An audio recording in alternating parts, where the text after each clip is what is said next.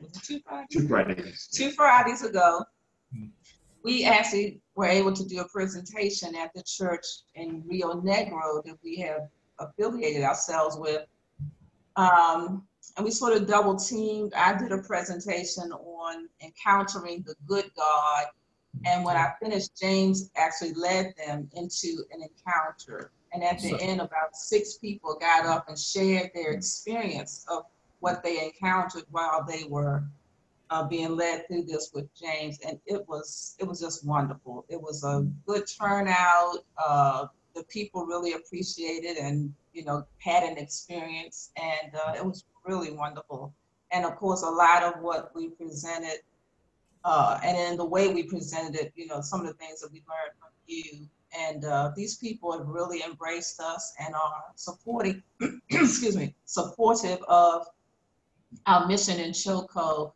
And so on October 1st, we have been blessed by God to move into a house in Rio Negro. So that 45-minute commute is gone.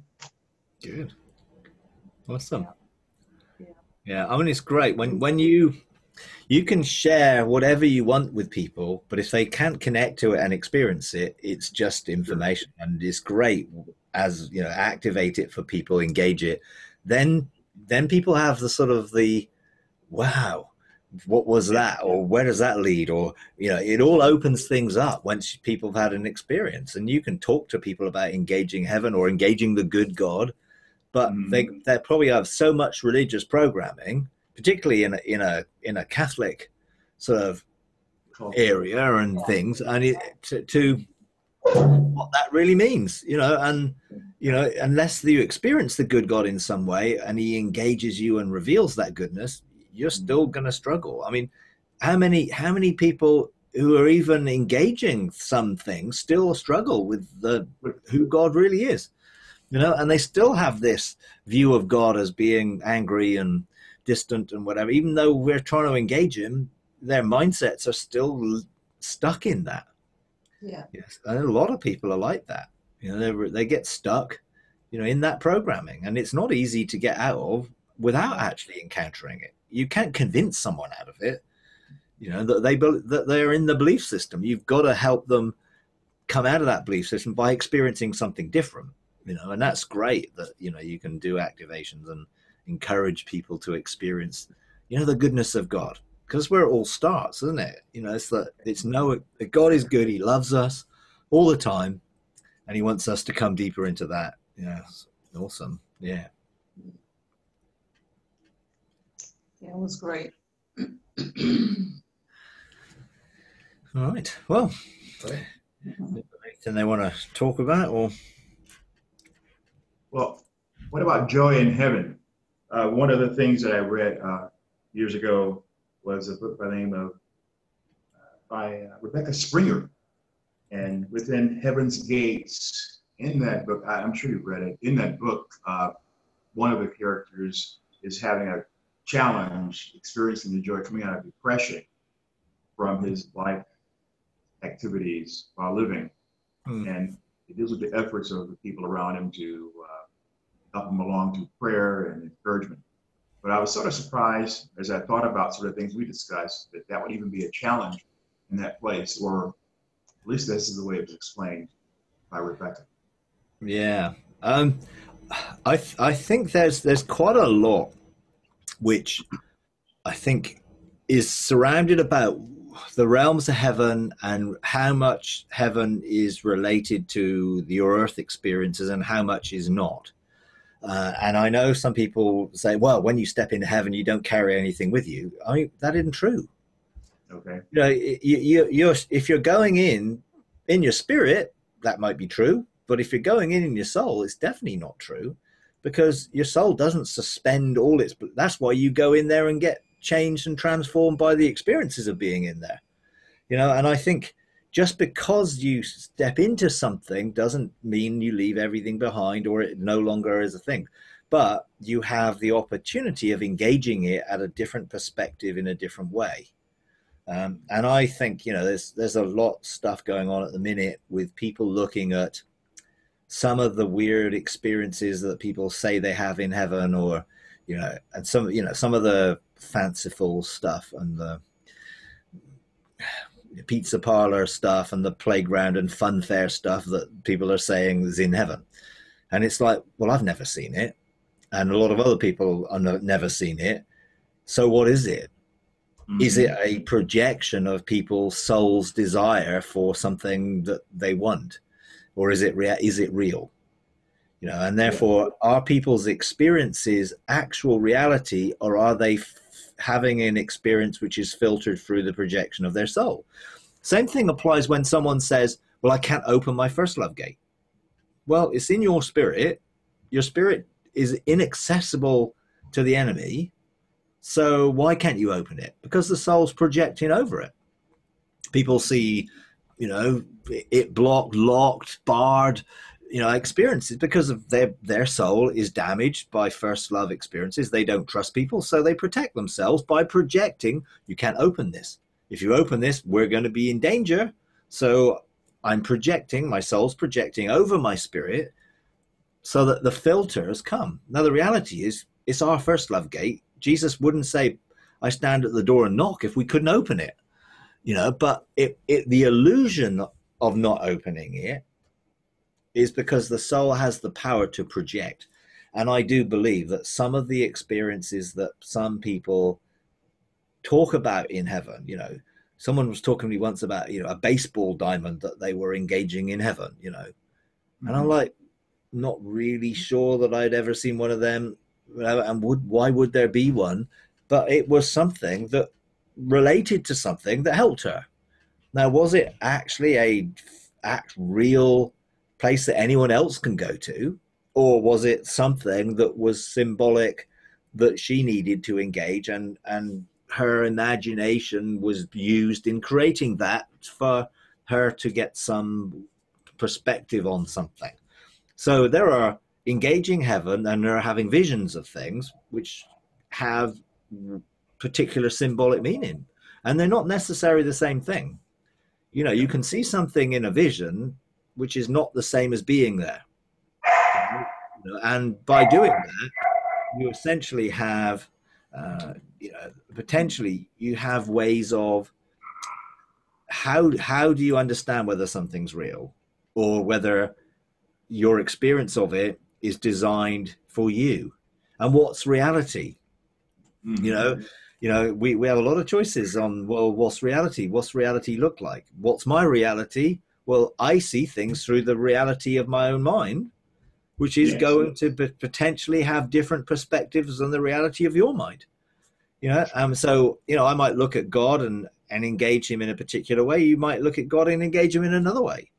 Now, all that's valid, as long as we don't project it as this is the reality and this is the only way.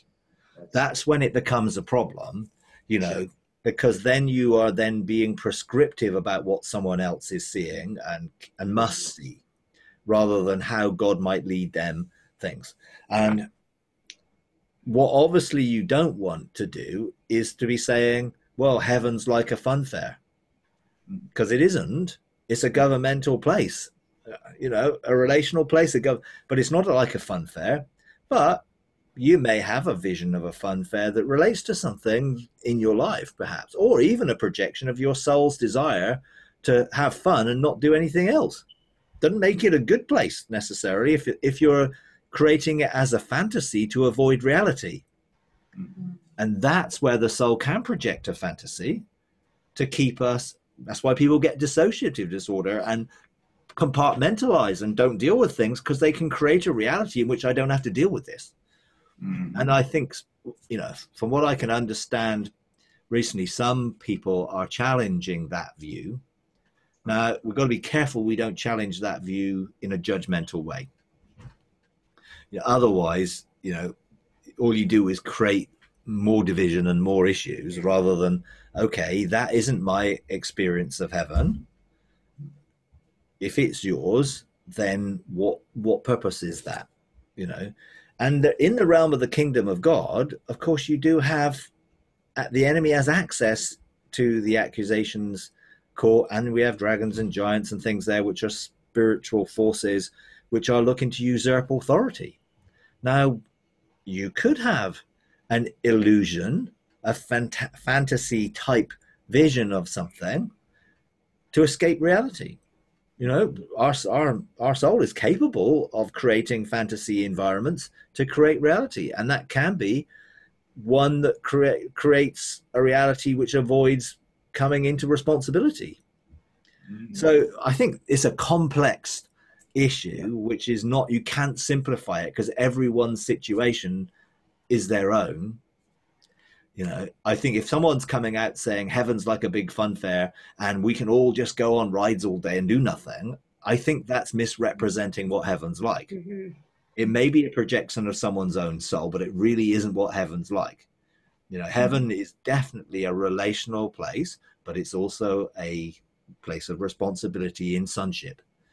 And it's okay for kids to spend hours and hours on fun fairs and fun rides. But when an adult, you wouldn't want to be doing the same thing. Right. It would probably be seen as, well, what are you doing with your life? You know, what you're doing is riding around on rides all day, every day. You know, well, you know, there's more to life than that, as we know. But some people, you know, we have to be aware that when we listen to people's testimonies or experiences, we should not be judgmental, but we shouldn't be taken in either and assume that that is a genuine experience of what is the reality rather than their reality. Mm-hmm. Now, you know, you can go into the realms of heaven and there is a tabernacle in heaven. There is a judgment seat in heaven. There is an ark. There is a throne of grace. There is a tree of life. There are things. There is the river of life. They are realities, which we can engage and experience, perhaps differently, but there are definite realities of places you can go. Anyone can go there because they are real. They're real, you know. But some of those things I don't think are realities, but they still can be someone's genuine experience as part of their journey, perhaps. But it's definitely not a reality. Is it possible, you know, talking about stuff like that, is that, to me, everything that we have here on Earth, now, I mean, I love roller coasters, and the higher, the faster, the crazier they are, the better I like it. But to me, the whole concept of being able to do that, to me, is like, I think that's an idea that came out of heaven. In terms of, you know, in terms of the creativity, the engineering, the mathematics that it takes, that was something that came out of heaven. So to me, to say that there was a roller coaster in heaven, to me, it's the concept was there. It came from there to here. So the raw, you could experience, to me, it's like, yeah, you could walk in and say, okay, this is where the idea came from. Because to me, that came out of heaven, or some of the technology we have. I wouldn't be surprised that at some point I could walk into heaven and say, here's where it started. It was already here. It came down. So, I mean, sometimes when people talk about that, to me, it's like the creativity that someone has created, they just didn't come up with it. Yeah, they came up with it in their mind, but the kernel of it came from God. And so we could go back potentially and see, this is where the idea really came from. Yeah, there's the Discovery House, and there are things in there which, you know, I've engaged people with. You know, I had 2 or 3 encounters recently where I went into the Discovery House, found a scheme, a diagram, a plan of something, schematic diagram, and took it and deposited it into someone's mind in the past. Yeah. Because they were seeking for revelation. That revelation in invention was a discovery, and it came out of heaven and was dropped into their mind. Their mind didn't actually create it. It was an idea which was given to them. Then they developed it because it came out of heaven. Yeah, you know, and I did that about 3 times over a period, and I thought, wow, what are you trying to show me here? You know, it was just like, okay, this is how things come out of heaven and are creative. Yeah, I can see that. Our role to play in it. Okay, well, it seems that, you know, if you're helping someone engage something, why not an idea or an invention or something. It talks about witty inventions in the Bible and stuff, doesn't it? So it's just like, okay, I just didn't see our role for it. But if we're available, how do those things? We know angels take messages to people. Yeah. We know people get things in dreams. Sure. Well, who creates those dreams that they get them in? Because they couldn't have created it out of their own mind, because you can only really dream about that which you know. No. Mm-hmm. You know, it may be creative in a weird way, but it's still all stuff that you've already had an experience of. Very rarely, I think, do people have dreams about things that they don't have a grid for. But perhaps some dreams can be created. I know there are dream writers and script writers in the realms of heaven who are writing dreams for people to engage with God in those dreams. That would be a fun job. Yeah, but there are people doing it. Some of the scribes are doing it. Some you know, I've seen people that is a role that God wants to speak to somebody, so they get to write the script for a dream and then see that imparted into someone's dreams. You know, why not? You know, where does a dream come from that comes from God? How does it get into someone's head? You know, how does God put a dream into someone or enable someone to have a dream that's revelatory or symbolic of something that he's wanting to do in their lives or reveal to them about their lives? It's got to get there somewhere. You know, we know angels can come into people's dreams because that happens in the Bible. You know, we know Joseph had a dream and was told not to go to Egypt, or told to go to Egypt and then come out of Egypt. And so how did it get into his dream? Yeah. Well, for me, there was a thing where people can drop it in there. You know, I did it with 2 inventions, and I did it with a group in Africa who needed to discover. I gave them a map to discover a water source. Okay. And along with the map was the idea of irrigation. Yes. And I called the elder. I mean, this wasn't just a dropping into someone's dream or imagination. This was actually going there and calling the elders to come and meet. It was quite an encounter. And it was just like, but I have this map, and it was just like, you know, and these concepts of, you know, blessing in terms of using water in a more effective way. And I was just like, okay, well, in a sense, why not? You know, if they're calling out on God for help because their crops are not prospering, or they're calling out on God for help because they're in a drought, or, well, someone's got to answer their prayer. God could send an angel. He can send us. He could give them inspiration in a dream. And I think all those things are all practical. You know, someone could have a prophetic word. You know, it's unlikely if they don't have that type of concept, but who knows? You know, so I think there is a lot more to these things that we can engage. What I don't think is that, you know, there's a few Disney parks in heaven that you can just go to, and, you know, because it's the concept that gets unveiled and gets developed.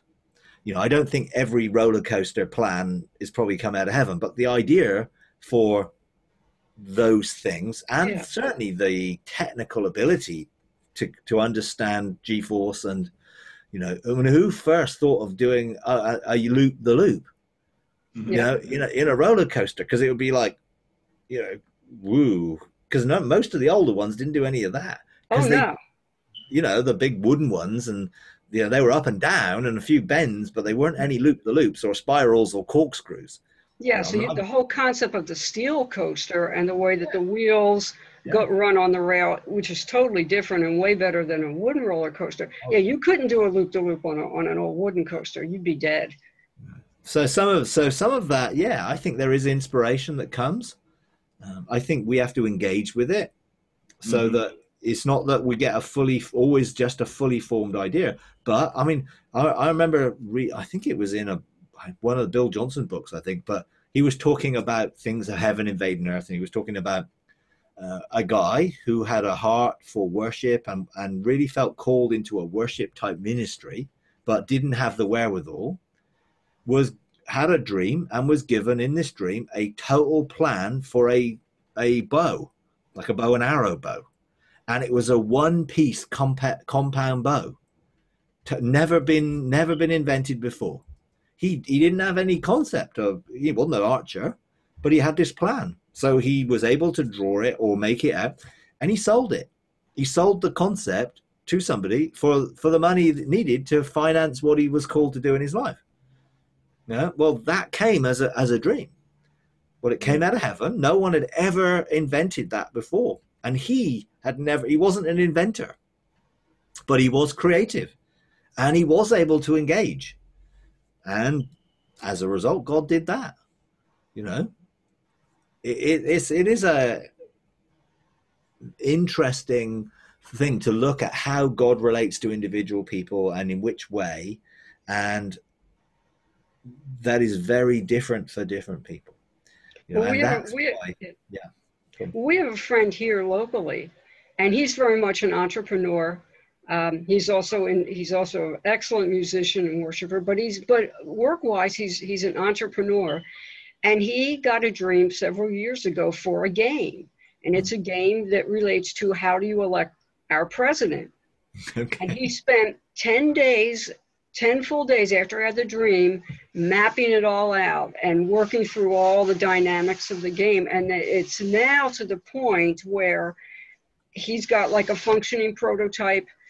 He's got people doing it, and he's just recently been put in contact with the sons of a friend who are in that industry, who potentially are going to be able to help him to know how to market it, to bring it, how to bring it to market. Now, I mean, he always likes to play games, but the idea of inventing one himself, I don't know that it ever really crossed his mind. He is very interested in politics, but he said it was this dream that he got, and he knew it was from the Lord, but it took him, he spent like 10 days, really roughing. He got on it and worked it. Well, now it's finally coming into that stage where it's potentially going to be able to be marketed. But wow. That could cause some family arguments, couldn't it? Hey, doing a game on electing the president. Whoa. Well, second guess all the things that you have to do, all the things behind the scenes. And a friend of mine has played it, and he said it takes you a little while to get the gist of it. But he said once you get into it, in terms of all the things that are necessary and that will affect the outcome of the game, he said it's really a fascinating thing to play. Yeah, paying off all those who might come out of the closet, Yeah. How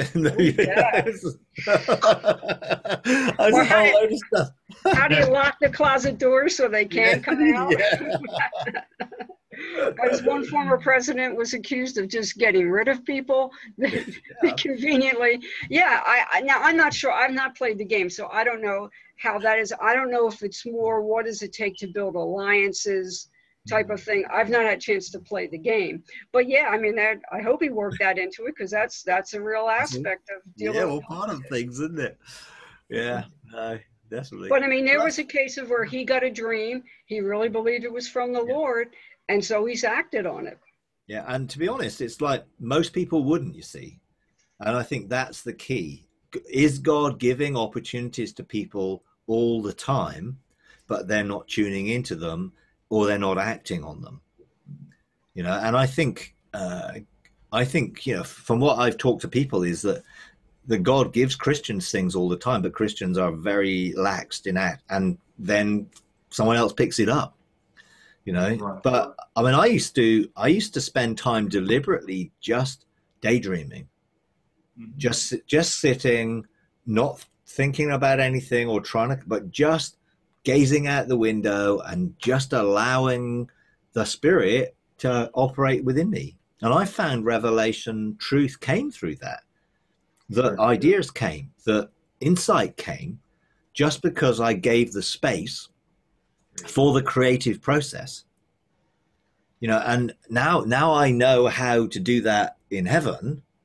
I go to the throne of grace and I just lay there on the God's lap, feeling his heartbeat, and he actually gives me things that I don't even have to come up with. You know, it's like I come with, hey, like, let's say, okay, this year, you know, 6 conferences, you know, that we're doing this year. Okay, what are they going to be called? What are we going to do in them? What is each conference going to have in it? You know, and I'll go to the throne of grace, and I'll engage the Father, and I'll share my heart and just, hey, Kay, you want me to do this? What do you want in it? And then I come out of that and I write it out. I write out the titles. I write out the session titles. I then go to each session and I write out the draft of what's going to be in each session. Just totally creatively, without having to try and figure it out or come up with something. It's a creative inspiration that comes when I rest in his presence. There you go.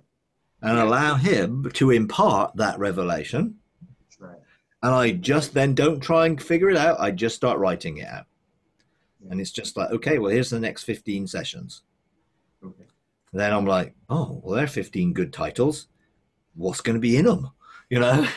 And sometimes I do that, and I just get on my computer and I open a PowerPoint and I start. Put the title in and just start. And just start typing. You know, just, and then start to connect with, oh yeah, and oh yeah, and ooh, oh yeah, you know. And I mean, I could be looking at a session, and I could go on creating in it until the last second of actually delivering it. You know, I mean, because I do. And I, you know, sometimes it's like, you know, and I think, wow.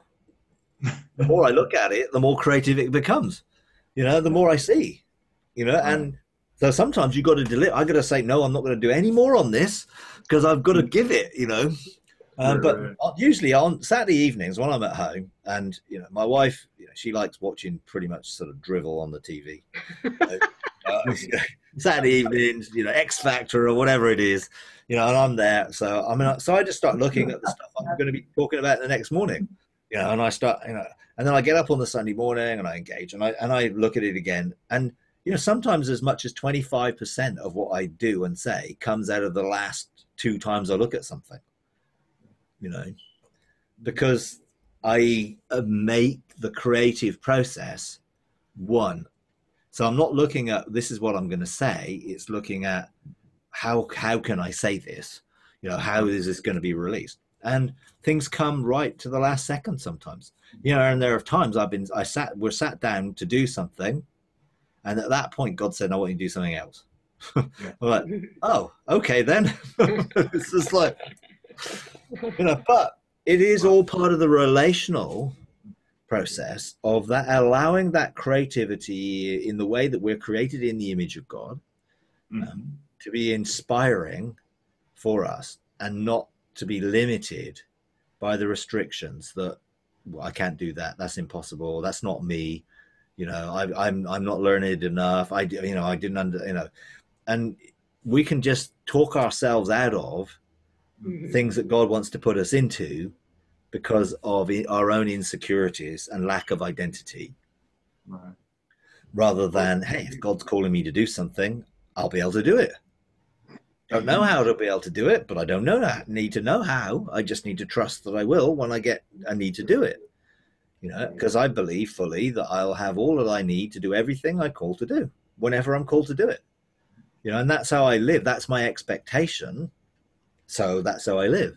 Someone else who lives from a thing, oh, I just don't know how to do this and I'm not confident enough and they struggle, you know. Now, they're probably no less creative than me. And some of them are a lot smarter than I am. They just don't believe. They don't believe what God believes about them. And that is so important in what we're doing, in everything, is, do I agree with God about me and about what he's called me to do in my destiny? So going back to James's original question, in terms of, I think it was something about, you know, someone having to experience joy in heaven. So going back to that original question, if you're talking about the person who is timid, you know, doesn't have the confidence, meaning stepping into heaven, that same lack of confidence would potentially still be there and would be something that would have to be worked through. Yes? I believe so. Because when I go and present myself as a living sacrifice, I'm expecting him to unveil anything he wants to deal with, whether it be a mindset, belief system, whether it be an attitude, a behavior, a genetic issue. I'm saying, okay, you're the high priest, prepare me. Therefore, I don't go into that realm thinking I'm perfect. I'm going into that realm saying, whatever I need to do today, if there's anything that's going to hinder me doing it, deal with it. Show me if you want me to deal with it in any way. So I'm open to that process of going through, because it's a maturing process.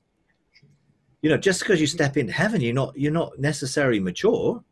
Yes. It's like you go through a journey of experiencing, engaging God, him unveiling things, you practice, you do them, you become more mature. It isn't an instant thing. And I know I've heard people say, well, when you step into heaven, you don't have to take anything with you. Well, that would be great, but I don't think it's true.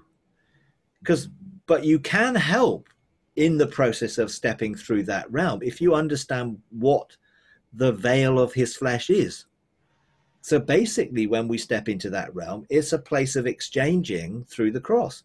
So that's our access. So you can think, well, what has the cross accomplished for me? And when I step into this realm, I'm embracing it because I'm going through the cross. Therefore, I can see new for old and sickness for health and, righteousness for sin and all the things that is there as part of what Jesus has done. But if I don't consciously embrace them, they're not automatic, because it's about my mind. It's how I think. Just because I step into heaven doesn't mean I think totally like God.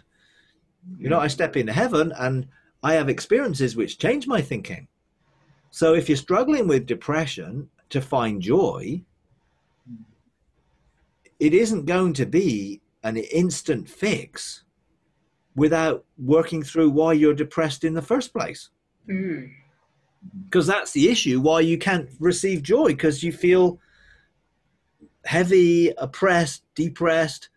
Why? Because your thinking and your emotions are completely out of sync with the truth of God. So my mind needs to be restored to the truth so that then everything will align up with the truth. But if I don't believe the truth, and most of that is about how I feel about myself and how I feel maybe God and other people feel about me, then I'm not going to live in it. And it isn't an automatic thing, a quick fix. Oh, keep going into heaven and everything will be all right. Well, keep going into heaven and embracing the whole aspect of what it means to step into heaven, and you will find that will begin to transform you. Absolutely. It is a transformatory thing, but it's not an instantaneous thing. It's not like, let's push the heavenly joy button, and all of a sudden we'll have the fullness of joy. Because where is the fullness of joy coming from? Let my joy be in you so your joy can be full. So it comes from a relationship. And for some reason, if you don't feel worthy of a relationship, or you feel guilty or condemned, or feel that you can't get close to God, how are you going to have his joy in you so that your joy can be full if you don't get close enough to him? So it's the being embraced in the arms of God that imparts something that can begin to change how we feel and think. Not, I'm going to give you a lobotomy and cut all those things out, because for me, that just didn't how it worked. If it does work for some people like that, awesome. But I don't think that's a realistic thing for everybody. I think there does need to be a process. We had a conversation I think a few meetings ago, where you spoke with someone who encountered someone in heaven who had come through the consuming fire, but were guilt-ridden because of their past life and didn't think that they deserved to be there. Do you remember that? Us talking about that? Yeah. Well, another thing that Another thing that I find as I engage God in prayer, let's say living conditions, and he doesn't talk about living conditions, but he talks about something in my mind not related to living conditions. It seems that he's dealing with those issues that I need to bring before him, even though I'm not aware of it. Yeah. And often when we, at least myself in the past, which has really been a huge hindrance, trivialize the experience, trivialize the dream, consequently not giving the attention and the response that it really merits. So those as well have been hindrances. I mean, what I find is if we're proactive in the way in which we engage, then we get more out of the engagement. And if we're just wandering through it, not knowing what's going on and floating through these things. So when I step into the realm of heaven, I consciously step through the veil and consciously look at, is there anything that needs to be exchanged here? And then I present myself as a living sacrifice. It's an attitude of heart, which has become a constant thing now. But I used to, every day I would say, hey, I want to present myself to you, my high priest, as a living sacrifice. Do whatever you need to do to enable me to fulfill whatever it is I'm called to do today. Search my heart, oh God. We can be proactive about it. Right, yes. And we can be surrendered to the process. But the way he then outworks it is his business. What we can't do is try and help him out. I can remember God saying to me, I don't require your assistance, just your surrender. It was just like, oh, okay. Yeah. Okay. I'll let you get on with it then. There's a degree sometimes of cooperation. Yeah. But if our heart is set towards yieldedness, surrender, being a living. I used to say to God every day, I don't want a free will today. I don't want the free will to decide to do something independently of you. I surrender it. Take it. I want your will. I want a relationship where we're one spirit and I know your will, not my will. And I used to say that every day. Now that's the way I live, because that's this complete attitude of my life. Not your will, not my will, but yours be done. I don't want to make decisions independently. So because I know what it does. It doesn't get you too far generally. But then when you're joined to the Lord in one spirit with him, you start making choices and doing things in relationship. And you don't know, did God inspire me to do that? Did my spirit inspire me to do that? Where did that come from? Because it's in relationship. And sometimes you don't even know. It's just part of the relationship, that all that I need is going to be unveiled and revealed and engaged in my relationship with God. But most people don't go through the process enough for it to become a lifestyle. They want the instant fix. And you don't develop a lifestyle or a mindset or a belief system without going through it over and over again. You don't develop the memory of how to walk a particular path without walking that path over and over again. But when you then have that as part of you don't have to think about it anymore. And that's when it's part of your complete being, that you don't consciously have to think, how do I do that? Where do I go for that? You just go, you there, and it's like, I don't need to think about, before I leave work and drive home, how to get home. I don't have to take the map out. I don't have to put the GPS thing on. I just drive. I'm not even thinking about turning left, turning right, turning left, turning right, turning right. I don't think that. I don't plan it out, because it is just completely part of where I live. It's part of my identity, living there. So it's just instinctively obvious. But when I go somewhere else that I've got no idea where I'm going, you have to get a guide. Otherwise, how are you going to know where to go? Now, God can be that guide. He can guide you, or he can lead you and help you to see and and then you walk together a little while, and then you can begin to walk on your own. And this is how Jesus discipled people. Let me show you. Just watch how I'm doing this. Let's walk together, And then one day it was like, now out you go. Go in pairs and go out and do all the things. And the Holy Spirit is with you and you're empowered. But now you can go and do this.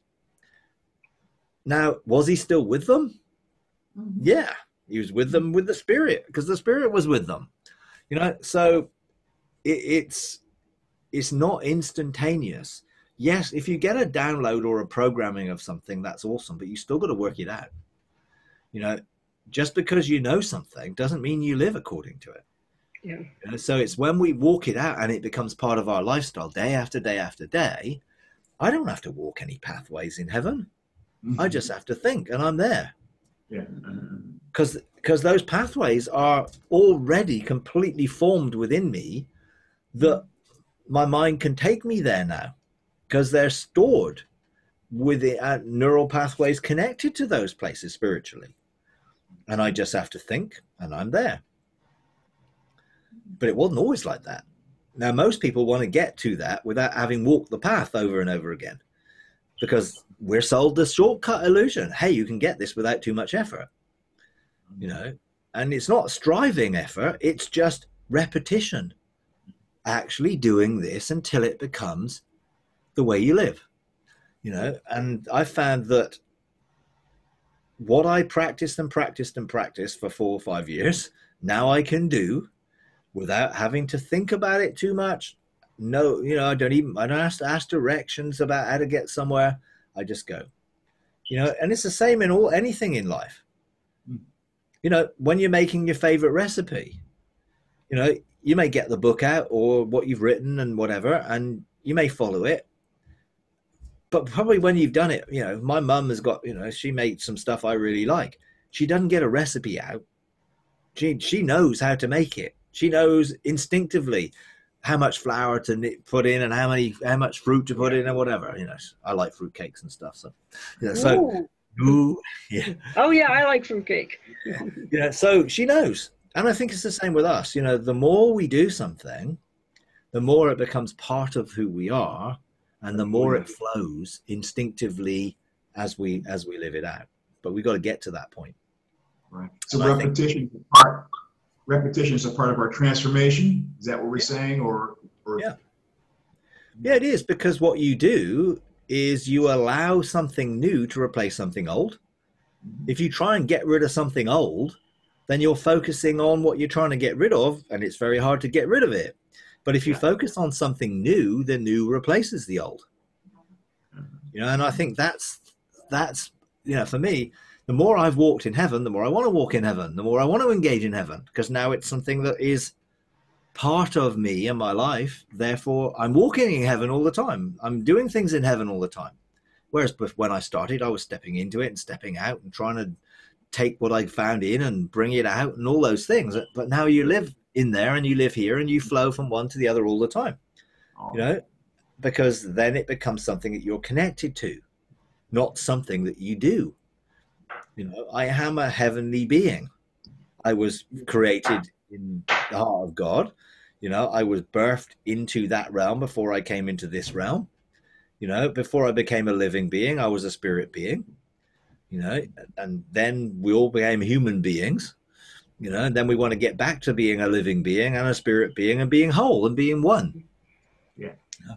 So it does take a degree of relationally walking it out, and that's the key. It's relational. I don't go and demand God gives me a download. I go and sit on his lap and rest, and trust that I have grace and mercy in time of need. My time of need may be, I'm speaking, what am I going to speak about? It may be all sorts of different things. Well, what are we going to do about this situation? But it comes when I'm resting, not striving to analyze and find a solution through my own understanding, but are receiving a solution in relationship with him, which becomes my understanding because it came from him. And then, things change. And You know, and sometimes I just sit there and think, my word, what am I supposed to do with this? You know, okay, God, I'm seeking first your kingdom. So you promise I'm going to have everything I need. So I'm just going to rest here and do what you need to do, you know?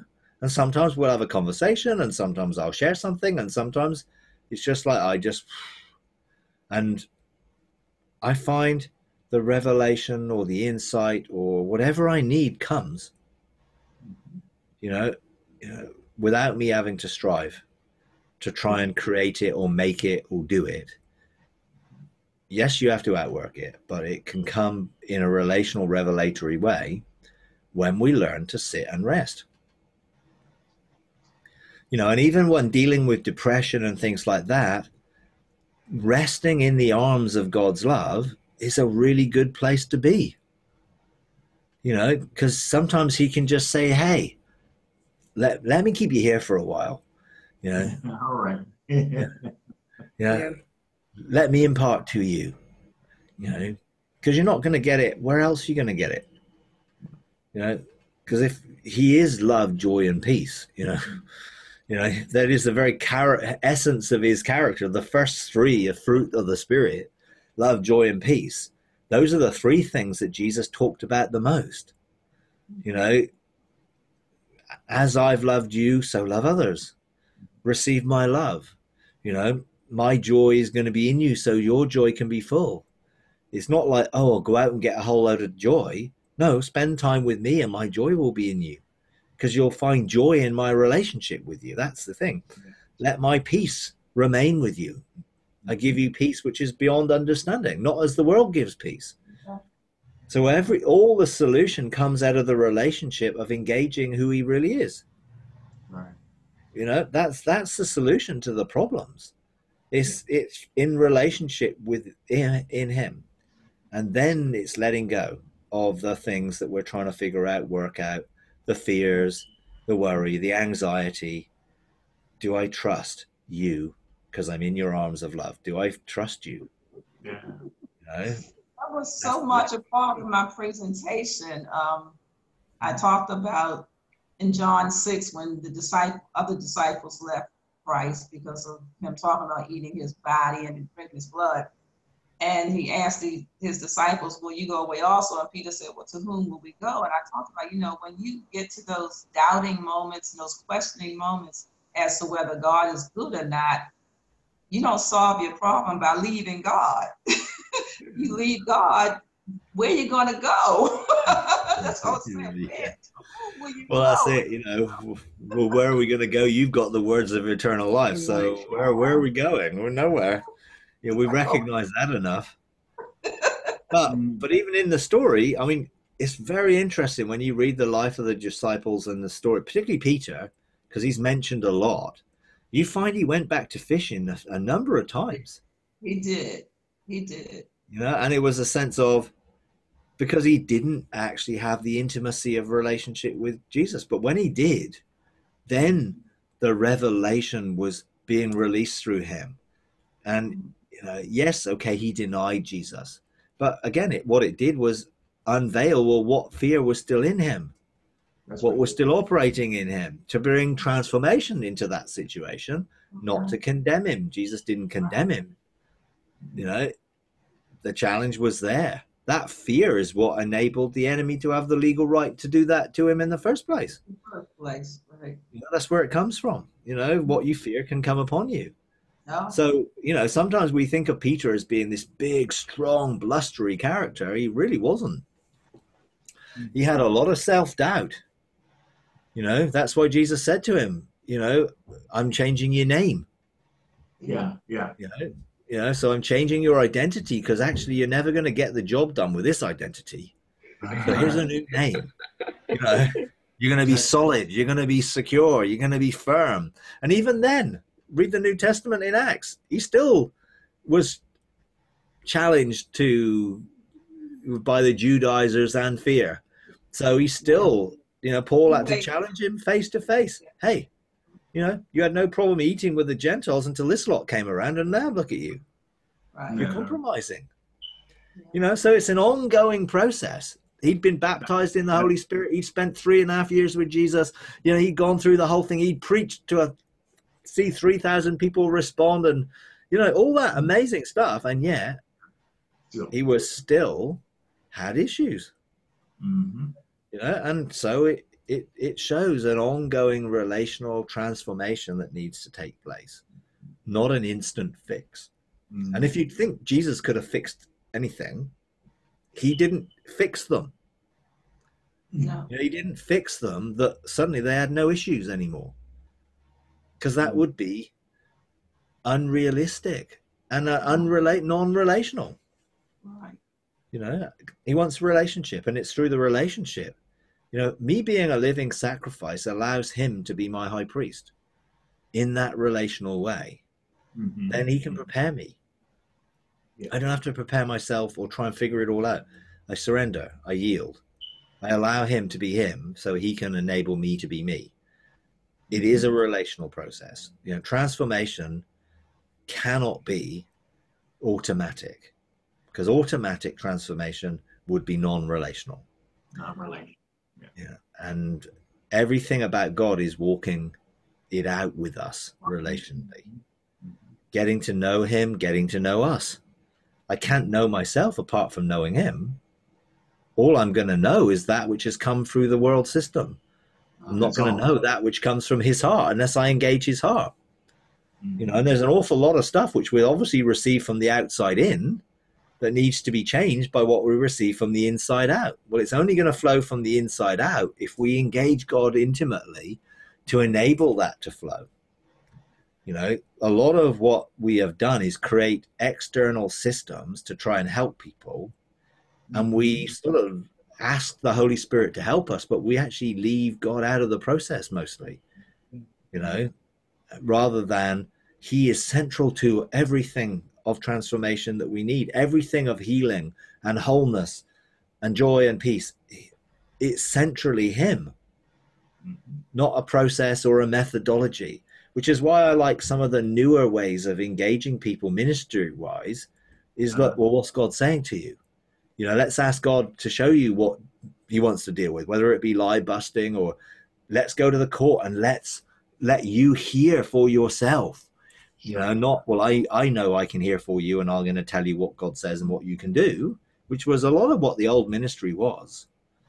But what God is saying is the old ways are more about the person delivering the ministry than the person being ministered to.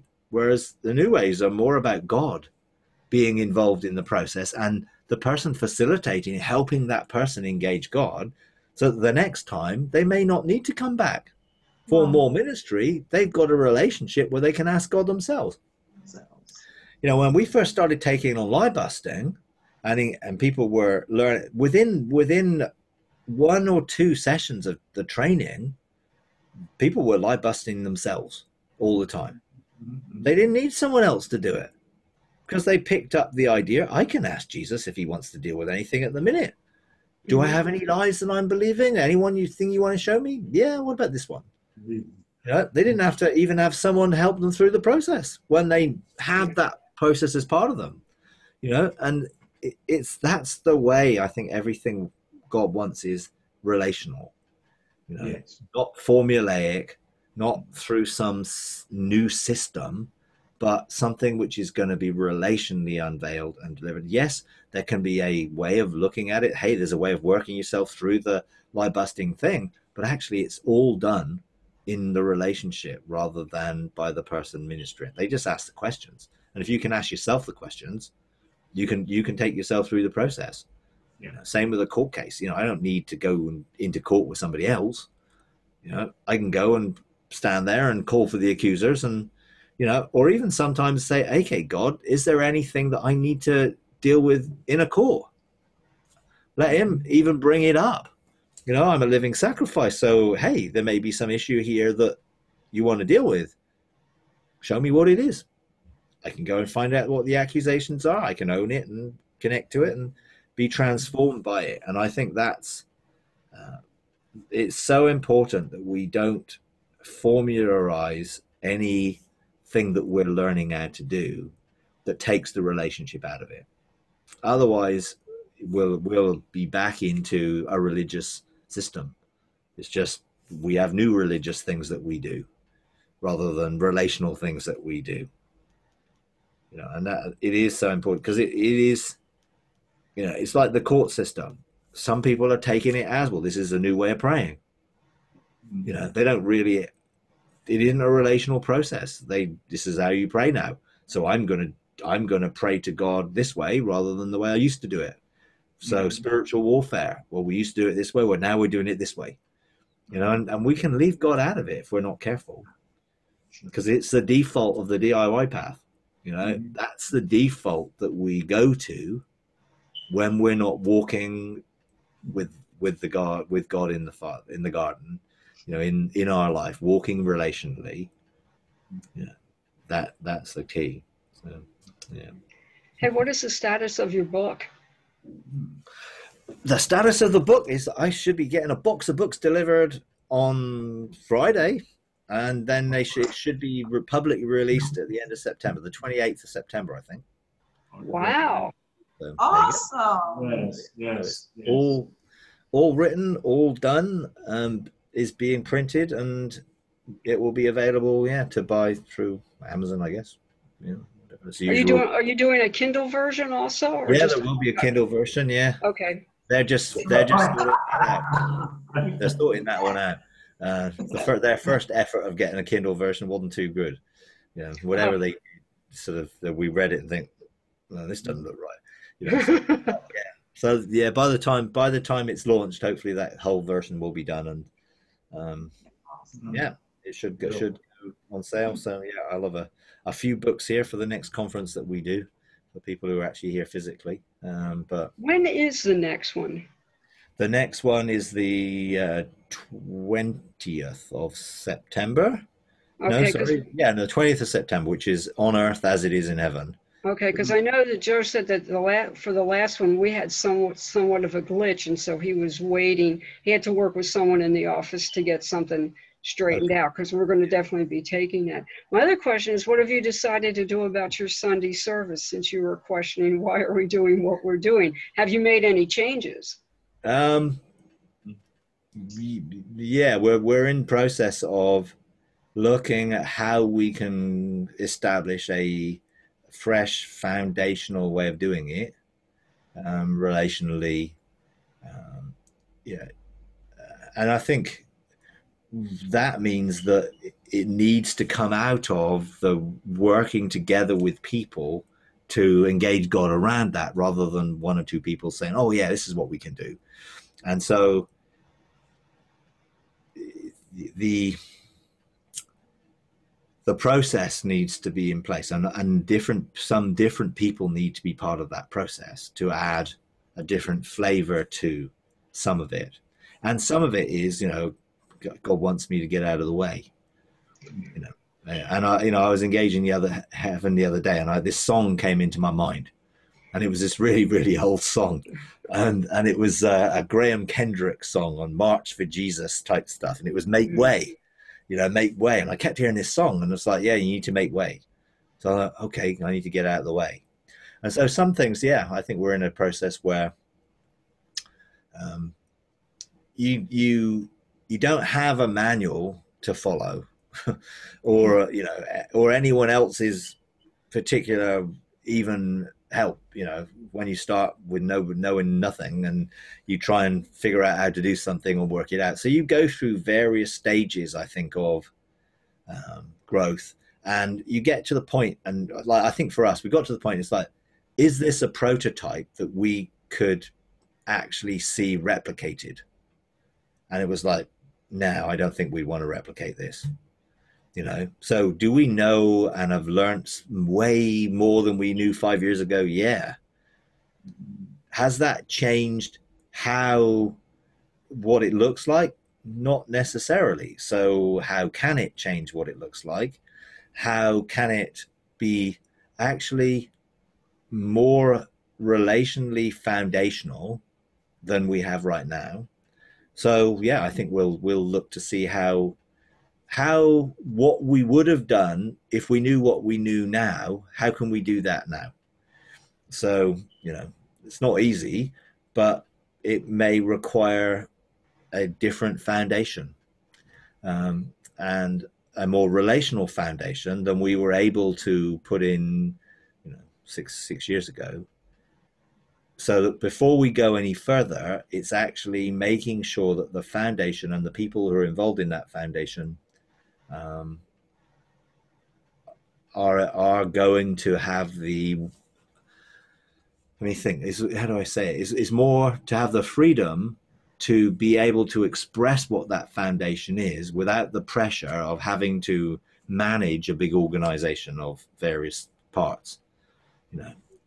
And the people who are the foundation now are capable of managing a lot more, but that isn't sustainable if the next people who come in don't have the same level of skills.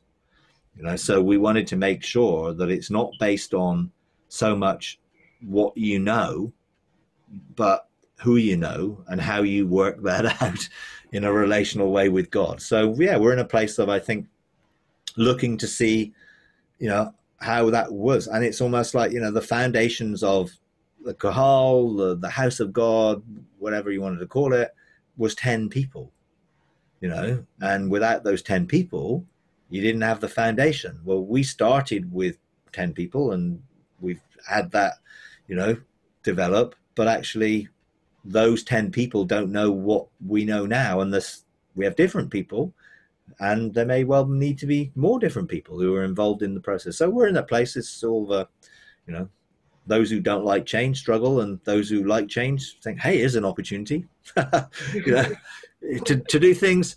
You know, it's like, you know, when you get to a prototype stage, you have to review, don't you? Mm-hmm. You know, if we're going to be a storehouse for a harvest, we want to be a reflection of what that will be. And you have to review, is this it? And I've, you know, been feeling for a while now, this isn't really it.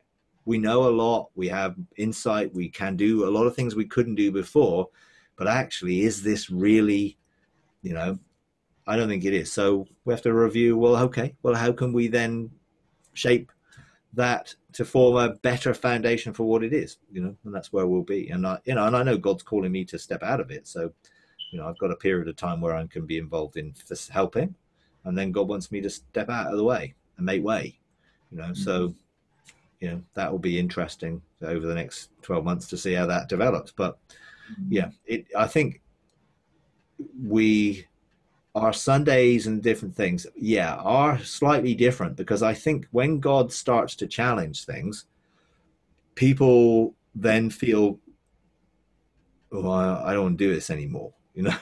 You know, and for us, particularly, that's with our musicians. They're like, well, we know it's not really this, and we know it's not really that, but what really is it? And do I really want to do it? So you end up sort of something which we relied on becoming something which now you can't rely on. So what do you do when there's no music? Or what do you do when this, or what? Well, you engage God and you ask him what to do. Mm-hmm. So then you have a lot more flexibility on what you can do or what you might want to do. And I've also stepped back from the teachings, because I'm not teaching anything here, you know, like I was. I'm still teaching, but I'm just teaching the Engaging God program to produce the sessions. I'm not doing it in the same way as I was. So people can't rely on me. So what are we going to do this Sunday? Well, don't ask me, because I know what I'm going to be doing, but what are you going to be doing? You know, so, yeah. So I've stepped out of a lot of it, but people are stepping into that, and more people are sharing, and it's being done in a different, and it's being, yeah, probably more therapeutic and looking to help activate things in people, to help transform people. And I think the last few weeks we've done father heart issues and mother heart issues and different things, which are trying to get at a deeper level so that people can actually meet God in a different way and experience him. And, you know, that's where we are. And I'm sure, you know, when those who feel called to engage God at that level begin to engage him, then he will give them some revelation about what to do and what not to do. Because I'm not going to say, because I'm not going to be the one who is, you know, giving the answers to this. God has to give the answers. you know. So we'll see. It's interesting. And I think, you know, it's an opportunity. I always see things as an opportunity. You know, I don't see things as an obligation. Oh no, we've got to do this. It's like, here's an opportunity. Now here's an opportunity for me to get out of the way and let other people are able to release what they're going to receive from God into this situation. So, you know, I know what I'm called to do in the next period of time, and then, you know, in that, more people have to be involved by engaging God and outworking that themselves. Yeah. Otherwise, you know, I know what it will be like. You know, if people are looking to me to validate what they're doing, then they're not going to be free to be themselves, and therefore, you know, I'm not looking to validate what they're doing. So, yeah, I will probably have a lesser role in some of it, but a different role in supporting it, I guess, perhaps for a period of time. But we'll see, you know. And everyone, you know, God starts to take everyone through the process in their own lives then. Yeah. You know, because at the end of the day, how are we going to fulfill our destiny if individuals aren't fulfilling their destiny? There is no corporate destiny that's separated from individuals, because it's people. You know, whatever it is, the ecclesia, embassy of heaven, city of refuge, is people. It's not a physical thing. It's a spiritual organism, which has to function relationally and not formulaically. It's just, well, how does that work? You know, and I'm sure God will give people more confidence, and He'll speak to them more clearly, you know, when they have to hear Him, because no one else is going to hear Him for them. Yeah. You're a little bit, you know, it's like, you know, because I'm not going to hear for people. I'm going to help them hear, and that's a difference. Yeah. Mm-hmm. But I'm ready for that. You know, I'm sort of, hey, you know, in my spirit, God's already prepared me for shifting into other things. So, you know, I'm okay with that. But we'll see. It'll be fun. Well, it'll be fun for me. I'm not sure it'll be fun for anyone else, but it'll be fun for me anyway. Yeah, that's good. Yeah, but I think everybody has to get to that point in their lives where they're willing to review and say, God, is this it? It's like, surely this isn't it. You know, that'd be my thing, is surely there's got to be more than this. And I think there is. And no matter where you are, there's still a journey and a process to go through. And therefore, the willingness to embrace that is key. You know, whether it be individually in our own personal lives or anything we're involved in corporately, you know, it takes process and journey to do it, you know. And some people need to take a rest break to review, where are you? Where, are you in the right place? Is this the right road?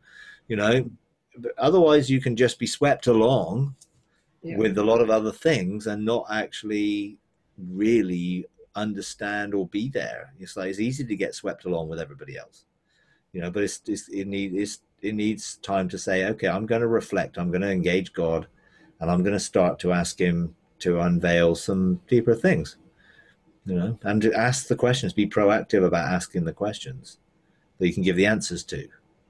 You know, it's so much easier to ask and Him answer than Him trying to engineer a situation for us that makes us ask.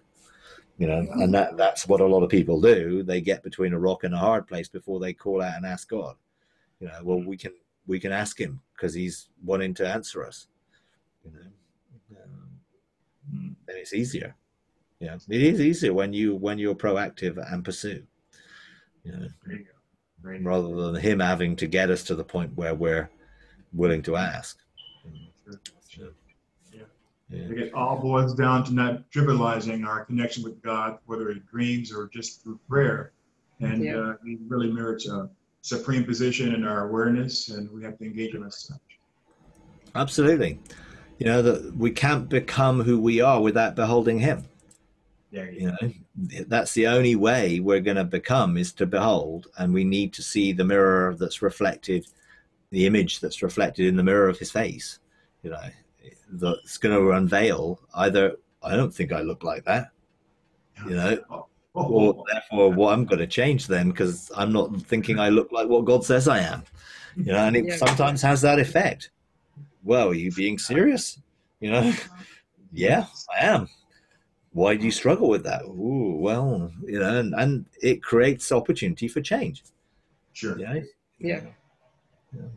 Yeah, this new home we're about to move into is very secluded,